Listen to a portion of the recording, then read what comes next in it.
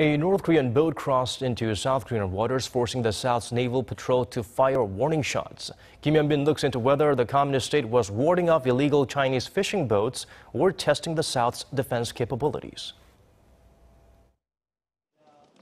As the second round of reunions between separated Korean families were underway in North Korea, South Korea fired machine gun warning shots at a North Korean patrol boat that crossed into the southern part of the Northern Limit Line. The Defense Ministry said on Monday such situations happen often, and added that it is not the first time the North has crossed the border this year. This is not the first time North Korea has crossed the NLL this year. We will analyze the act.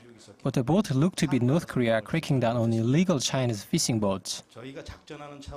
The South Korean Navy fired 5 warning shots on Saturday after a North Korean patrol boat crossed hundreds of meters into South Korean territory from the de facto western maritime border.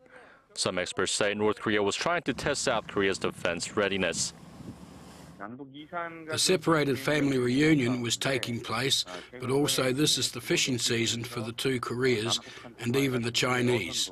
North Korea seems to be trying to prevent illegal Chinese fishing, but it looks to be the North was trying to test South Korea defense conditions as well.